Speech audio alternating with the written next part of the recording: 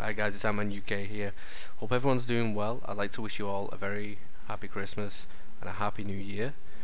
Unfortunately, this will be the only video that I'll make now up until January because the festive season's kicking in and I'm going to be very busy over Christmas and the new year.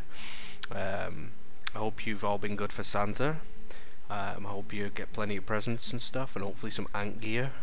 Also, I'd like to hear about what you're up to this Christmas in the comment section below. You know, it's kind of nice hearing what other people are up to. But me, I'm going to be cooking for family. I've got my turkey and stuff today, and also I'm going to be probably getting drunk quite a lot and pretty much going to suffer with a lot of hangovers and headaches probably over the festive season, but that's just how it is. You know what it's like, right? Anyway guys, this is the latest footage of my laciest Niger. Now she's getting to the point now where she's got larvae, and now I know for a fact that when it comes to January, this larvae will soon, probably quickly, turn into pupae, and after that the first workers are going to arrive. Now a lot of people have been asking me, AntManUK, what should I do when my first worker ants arrive? Now I'll just go over a few little things that we could talk about here. And when your first worker ant arrives, you want to just give it a day or so. It takes time because when they come out of the pupae stage, the white, so once they've turned black or whatever color that the species is, once they've changed color, then you want to start introducing food into your test tube setup or your colony. So it is simple. If you've got a test tube setup, you get yourself a piece of tin foil and it acts like a serving plate, and you put on that maybe some sugar water just to give it some energy for your new worker, or some honey, and that should give it a little boost in energy. And then this worker then will start eventually looking after the other eggs, other larvae and pupae of the queen, and also caring for the queen.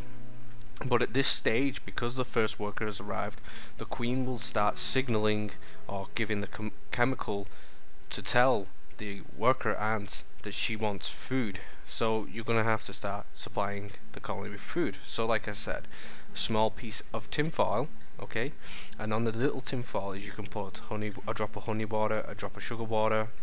You could put some chicken, maybe kill a mealworm and chop it up and put a piece of mealworm on there, maybe some bit of cricket, some fruit or stuff like that. You know, it'll give it a nice energy boost. Also the proteins will be essential for the queen to reproduce eggs, and it'll do really well. So when your first worker ant arrives, you want to start establishing the point of starting to feed your colony and providing them with sugar water and honey for energy.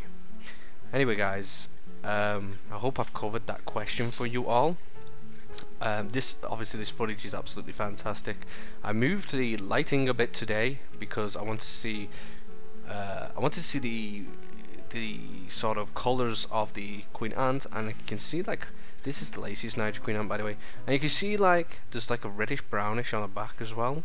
Like most of the time when I've recorded it, we've been getting like an orange reflection, but because of the way I did the lighting, I was able to see some deep colors, like deep browns, deep dark red. I don't know where the dark red was coming from.